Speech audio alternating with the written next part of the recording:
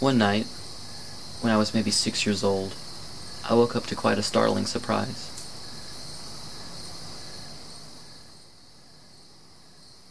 Something, I don't know what, made me wake up in the middle of the night.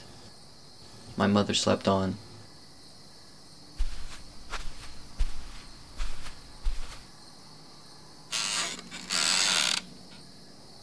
I sat in my favorite chair in my favorite position to get comfortable enough to fall back to sleep, but instead of closing my eyes and welcoming the dark, I fixated on a light in the kitchen.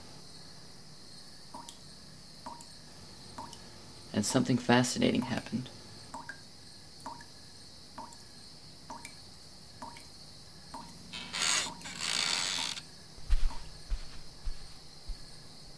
Mommy. Mommy, please wake up. What? What is it? A ghost.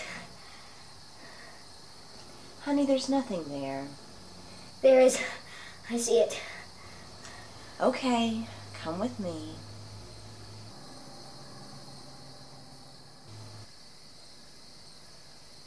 Do you think you can sleep in here? It's here again. It'll get me. I want to leave.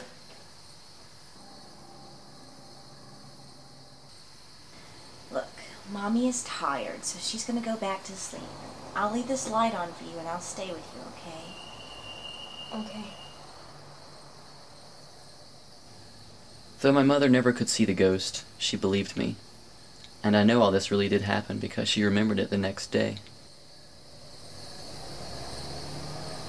For a while after my encounter, I wasn't able to sleep without hiding completely under my blankets. I outgrew this fear years ago, but I'll admit that on those occasional sleepless nights, I don't stare very long into the darkness.